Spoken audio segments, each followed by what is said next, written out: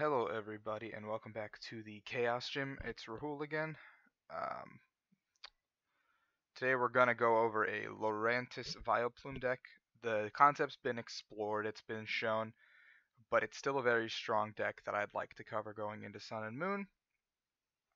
It's one of the decks that's on my radar to consider when thinking about Sun and Moon because Lurantix itself isn't the strongest card, but it enables a lot of these decks. It's just a very good card. It's a very good deck. It's a good concept. It'll be shown more in practice as like games go on. I promise you'll probably see this deck played at the tournament in Anaheim, in your local leagues, league cups, league challenges, whatever. This deck will show up. It's free wins if you can get the Vileplume out on turn one. I don't think any deck can argue with that logic.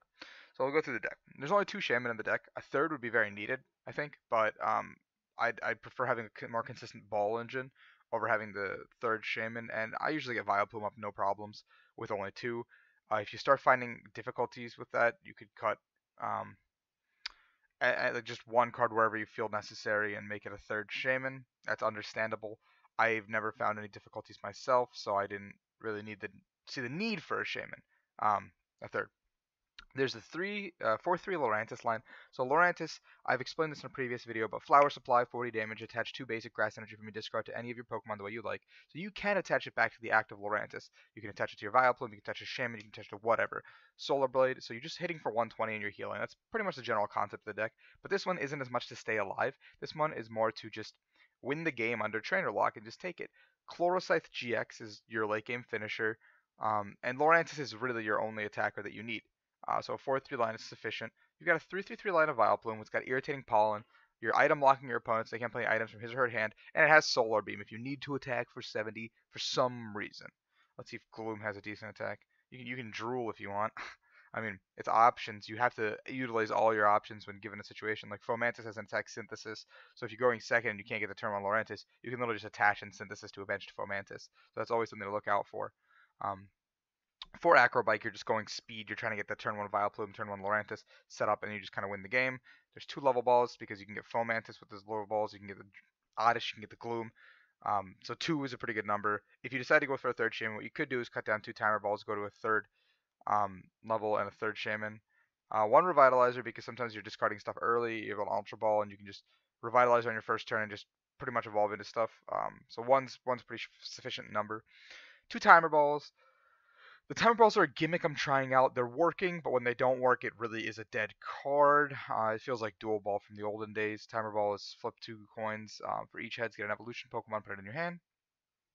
So if you don't like the Timer Balls through testing, I understand a lot of people don't like flippy cards. You go for a third Shaman and a third level ball, and that would probably make up the gap because if you go 1-for-1 on Timer Ball, you're getting like a Gloom anyway. You're getting like a Vileplume probably. Depends on what you. Yeah, like it's just yeah.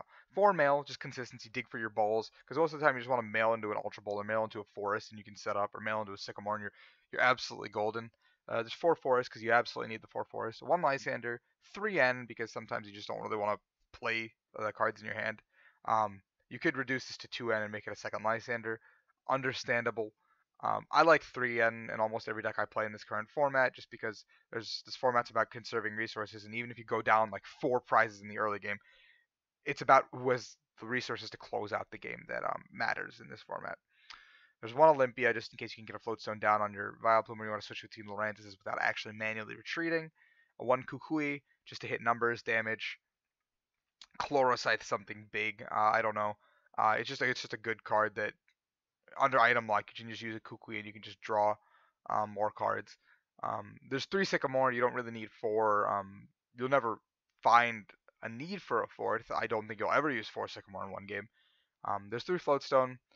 Anything in this deck benefits from having a Floatstone on it. You can chain between Lurantixes. You can chain. You just want it ideally on the Vileplume.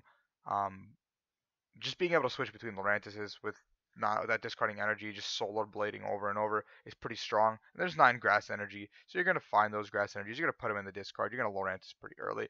That's pretty much the gist of the deck.